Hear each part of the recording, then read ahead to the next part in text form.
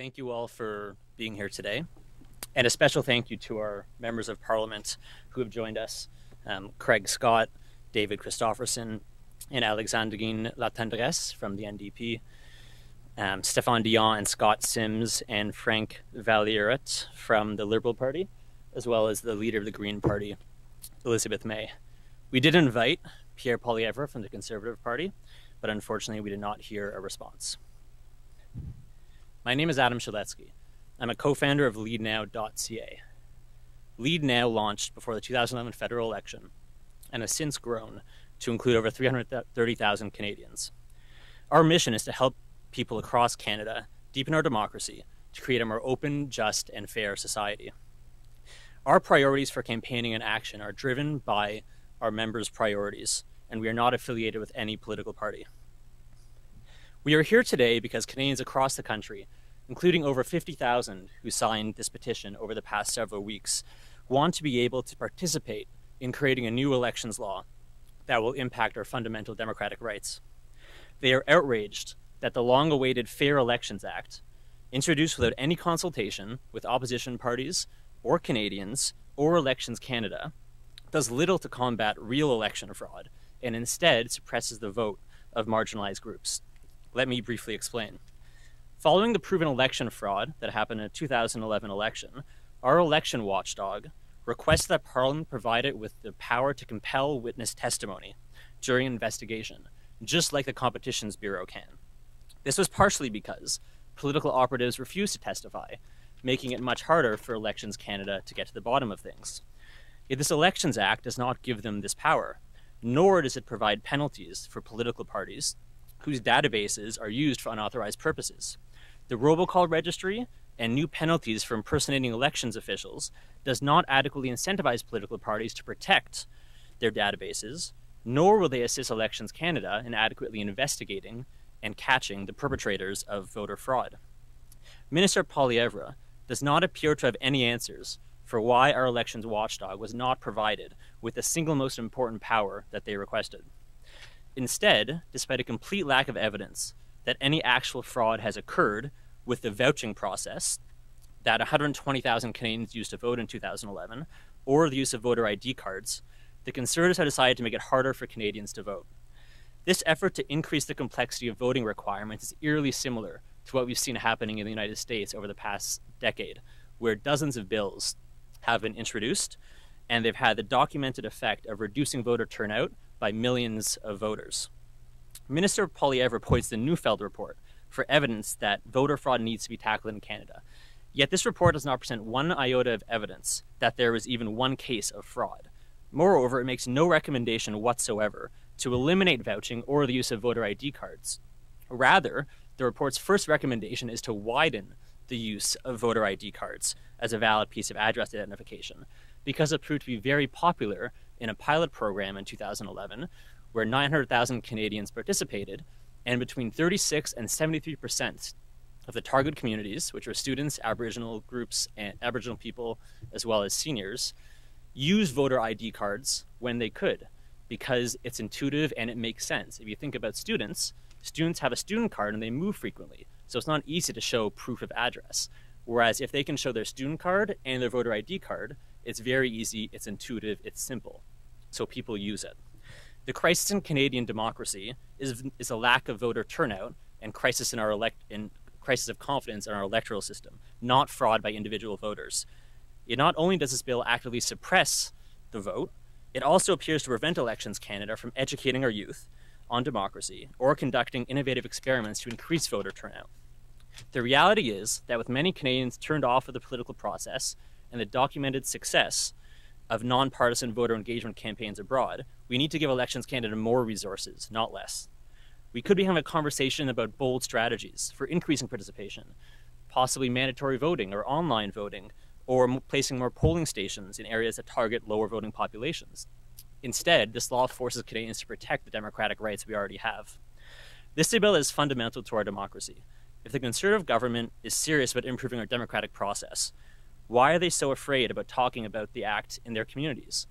Why not get people excited about it? Take the Act to Canadians and see what people think.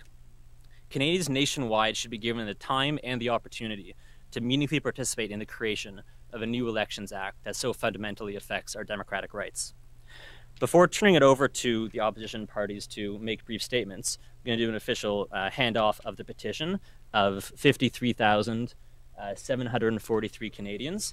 So maybe we'll do a quick photo op, and then we can have the opposition parties make it. Thank you so much, Adam. Quite obviously, this is an amazing accomplishment in a short period of time. It's extraordinarily important that civil society reacts in the way it is.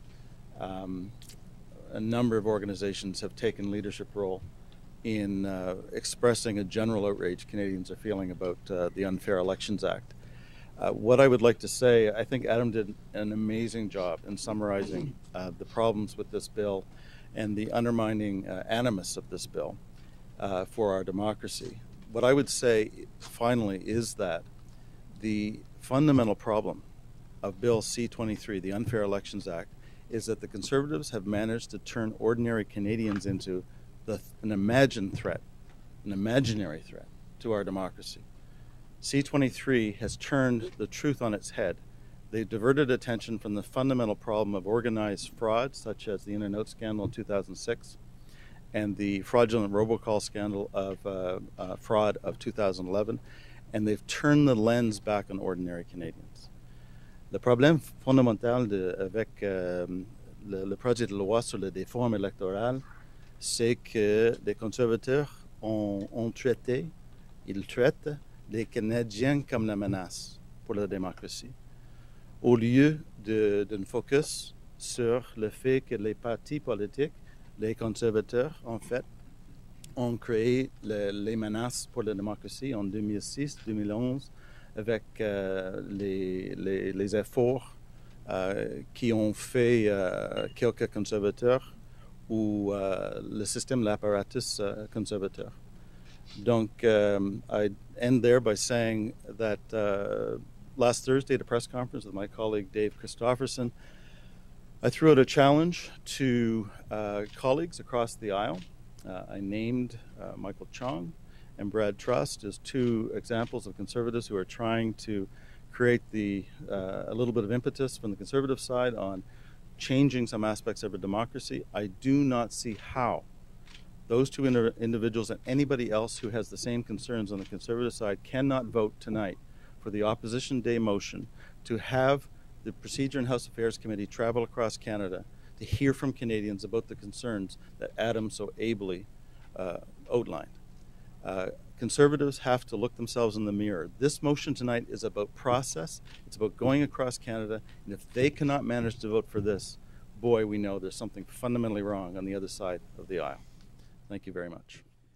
First off, I want to thank Lead Now for inviting us, and Adam, thank you very much for the summation. I won't go into details. I think Adam did a very sufficient job.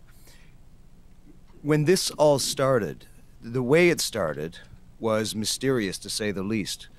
The consultations that they had done were of a very select few people, and what they've done is they've managed to manage an exercise in isolation. They want to achieve independence for Elections Canada. And what they've done is they've achieved isolation for an individual who needs more powers. The Minister Poilievre, wants to say that he is putting the referee back on the ice, when in fact what he's done, what he's endeavored to do, is he's put the referee on and he took his whistle from him. It's a referee that has no power, and now it's been separated from the base degrees which he came from. Because in Elections Canada right now, there are people fanning across this country to seek out what is wrong with our system and to make it better. And now you have a commissioner that finds himself in a different building with no powers. Even the powers that were asked specifically by that group, were totally ignored. The consultation process is one that is very short-sighted. They only wanted to hear from the people that fed into what they wanted to achieve, which was to move Elections Canada away from them. And to essentially, instead of making them neutral, they've now become neutered. So if you look at what they've done and what they talk about, for instance, a countrywide consultation is now considered a gong show. It's a circus. Now, When you consult with Canadians, when did you ever think that it was going to turn into a circus or a gong show? It's an exercise in democracy.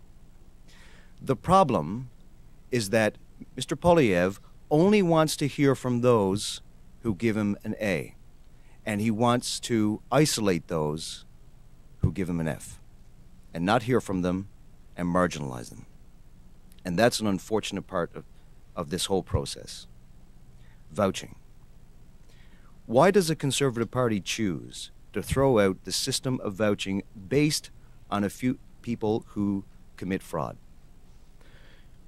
Again, what they're doing is they're appealing to the lowest common denominator, when in fact vouching will vouching does, by getting rid of it, disenfranchise a whole group of people: rural voters, First Nations, students, and many others.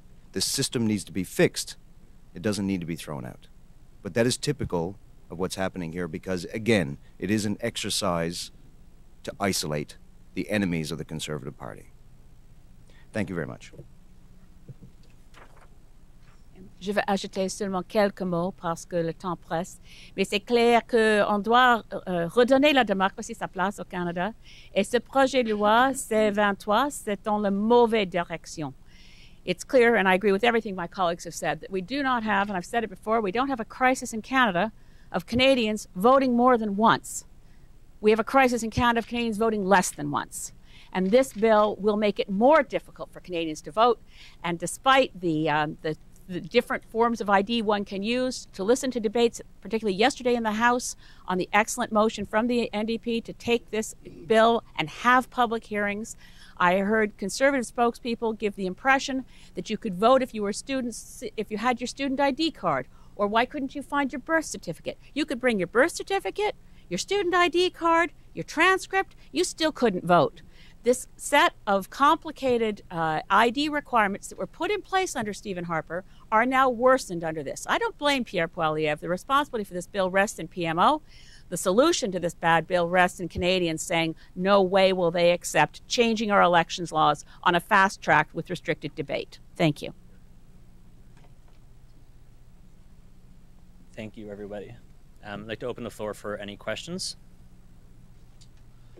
And this is for anyone that wants to answer. What indication do you have whatsoever that the Conservatives would be willing, A, to vote for the motion this evening, or take the committee on the road? Dave, what's your motion? Well, right now, we have no indication that the government is prepared to consider any kind of public hearings outside the safety bubble of Ottawa. Originally, as you recall, at committee, the government suggested they might be open to the idea, and we actually started some offline discussions to try to negotiate an agreement to allow us to deal with process, get that in place, and then go on and deal with the substance of the bill. But within 3 hours of beginning those discussions, the government, the Iron Curtain came down from the PMO, and those discussions ended. And as to this moment, and I'm about 12 or 13 minutes away from going back to Proc right now to continue my filibuster to demand these public hearings. To date, we have not had an indication that they're prepared to move. You heard my colleague, Mr. Scott, suggest that we're looking for some of the more interested members of the government that who care about democracy, who have made this an issue, and we're hoping that they might stand up in principle tonight and join with us. It's not about the bill. The motion is not whether the bill is good or bad. We're not at that point. The motion is about calling on this committee to get out of the bubble of Ottawa, to go out into the country where people live and let them point out in very clear terms how this bill is going to disenfranchise them and negatively affect their participation in our democracy. That's all we're asking. But we consider it pretty big. So the pointed question you asked is there any cracks in the wall from the government? At this point, no, but time will tell. Remember, at the end of the day, in a mature, modern democracy, the highest authority is still the court of public opinion. And that's the one that we're all of us here today are calling on to put that pressure, because that pressure of enough Canadians calling enough backbench government members saying at the very least, allow this bill to get out and see the light of day and to have people comment on it where they live is a basic fundamental right, and we're just calling for that right for Canadians. And as it stands right now, we are determined to get those hearings, and until we have received some kind of indication that the government's prepared to consider them, we stay the course. Français, en français. Avez-vous des échos des députés d'arrière-ban conservateurs qui seraient peut-être tentés de voter en faveur de votre motion ou de tenter que ce comité-là puisse voyager? Et pensez-vous vraiment qu'avec les 50 000 noms, vous soyez capable de faire changer un peu le poids de la balance? Personnellement, je pense que la pétition puis le poids de l'opinion publique présentement, je pense que c'est une première étape qui est très importante. Et c'est l'idée aussi de pouvoir aller faire les audiences publiques à travers le Canada. C'est de montrer aux conservateurs que c'est pas en restant ici dans le sous-sol de l'édifice du centre puis en disant que les gens peuvent juste appeler sur Skype puis ça va être correct comme ça. C'est pas comme ça qu'on fait une vraie consultation puis qu'on est capable d'aller voir les Canadiens puis d'aller voir sincèrement qu'est-ce qu'ils en pensent puis de voir sur le terrain de quelle façon ce projet de loi-là va les affecter. Donc, on garde espoir que certains des conservateurs qui ont montré par le passé une plus grande ouverture à la démocratie puis à ce genre d'initiatives-là, que peut-être on va être capable à la longue de les convaincre. Il y a certaines de leurs propres initiatives qui ont réussi à passer grâce à l'appui de l'opposition, donc on garde espoir. Pas un peu de bruit, sachant très bien qu'ultimement, il ne va rien avoir comme avec Post Canada, comme dans d'autres dossiers, vous avez présenté des pétitions, vous avez présenté des motions. Mais il faut continuer d'essayer. Puis dans ce cas-ci, quand on parle de démocratie, je pense qu'il y en a plusieurs qui sont ouverts, qui voudraient pouvoir nous appuyer. Peut-être qu'à la fin, ils ne le feront pas, mais on va continuer de pousser puis d'essayer le plus qu'on peut. Mesdames et messieurs, je crois que au-delà de la question de savoir si le comité doit voyager ou pas, à notre avis, il devrait, il y a un problème très fondamental qui se pose avec ce projet de loi et le processus que l'on suit. Quand on touche aux règles fondamentales de la démocratie, la tradition au Canada, c'est qu'on a un consensus des partis politiques. Les partis s'opposent sur la direction qu'on doit donner au Canada, mais s'entendent sur les règles fondamentales. Dans ce cas-ci, le gouvernement n'a cure du point de vue des partis d'opposition, ce qui affaiblit tout son processus en termes de légitimité. Alors, bien sûr qu'il faudrait qu'on voyage, mais en plus, il faut blâmer ce gouvernement d'avoir transformé un exercice qui devait être non partisan en un exercice qui est étroitement partisan. So if I repeat in English, we think we should travel, meet Canadians about this law that is affecting the basic rules of our democracy, but we also think that it should be, as much as possible, a consensus between parties as it used to be in Canada. So the process is wrong. The Prime Minister is, again, showing a narrow partisan approach about a bill that is affecting the basic rules of our democracy, and he should be blamed for that. On a couple of the Conservative MPs on PROC, where you're going later, some of you have been found to have violated election laws. Ted Opitz donated $9,000 to his own campaign. Blake Richards was fined by CRTC for a rule-breaking robocall. A former Conservative MP who sat on the committee, Dean Del Mastro, is facing charges, and he was often on there haranguing Mark Mayrand when Mr. Mayrand would come to committee. I wonder if the House leadership, the Conservative House leadership's choice of members of Parliament to sit on this committee reflects anything about their attitude towards elections law, in your view. I would add actually two examples that make the selection maybe a tiny bit bizarre. I really don't want to comment on those who've been found in non-compliance with the Elections Act. If they've conformed in the way they were supposed to, that's one thing. But we do know that Mr. Butt managed to have certain hallucinations recently and tell really interesting tales about voter identification cards being scooped up in apartment buildings and somehow used for devious means afterwards, only to have him stand in the House and say he somehow misspoke. He's on the committee.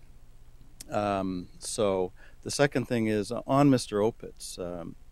The ultimate irony of all of this is that he probably would not be sitting in the House if the government's philosophy under this bill were in effect in 2011, because it was in Etobicoke Centre where the so-called the irregularities took place that are being used as part of the justification by the government.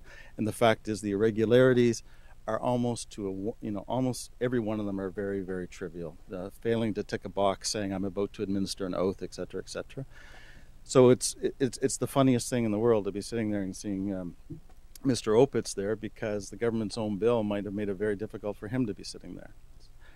It's going to be a very interesting process, put it that way. Just say, based on the examples you just cited, how would things be different under this bill? Well, one thing is Canadians would never know those particular MPs were under investigation, would never have known of the charges of elections fraud against, for instance, Dean Del Mastro, because they're not concluded. The way C-23 would work, as Scott Sims put it so well, they're not neutering, they're not making the chief electoral officer more neutral, they're neutering him. They're also silencing him, gagging him, and they're also changing, not only they changed the Elections Act through C-23, they also amend the Access to Information Act to ensure that information surrounding investigations of electoral fraud will not be accessible by Canadians under freedom of information processes. So it's gagging and binding the chief electoral officer. I don't mind particularly the idea of putting the Commissioner for Canada's elections to investigate crime inside the Office of Public Prosecutions. I sure do mind that that person will not have subpoena powers to investigate these things properly. So once again, I mean, Stephen Harper appoints a bunch of thugs to the Senate and then says, see, I told you, the Senate's rotten. We've got to have elected senators. He's going to have committed, or at least in the interests of the Conservative Party, based on the Council of Canadians case, the judge in that case was very clear that the robocalls fraud, while he didn't know who committed those events, trying to send Canadians to the wrong polling stations, that the events that took place were in the interests of the Conservative Party. That's what the court found. And now we're going to have the robocalls issue turned on its head as an excuse to emasculate the office of the chief electoral officer and make it harder for Canadians to vote. We've got to get this out on the road. The Gong Show is PMO. Public hearings are democracy. And we have to get to committee. So sorry for... Very quickly, Mr. Mara, Mr. Mara, just one quick example. Yesterday I did my speech on the motion put forward by the NDP, and I spoke about what I spoke here. But I stood up and I talked about examples about how essential ID, such as health cards and student cards, do not have addresses on them, which is essential. And I listed card after card that do not have addresses. Mr. Butt, who was sitting in the House, yelled out very loudly, "Why don't you just bring your death certificate?" Now that's what we're dealing with. One thing I would like to add is that Canadians across the country are aware of who is on the committee, and they've already donated, several hundred of them have donated to put hard-hitting radio ads on the air in the home ridings of Conservative members of the House committee that is studying this bill. And there's a press release that will be in your inbox that will have a link to the recording of that ad that will begin to roll out over the next several days. And with that, I'd like to thank you all for attending, and all of the opposition MPs, thank you very much, and have a good day.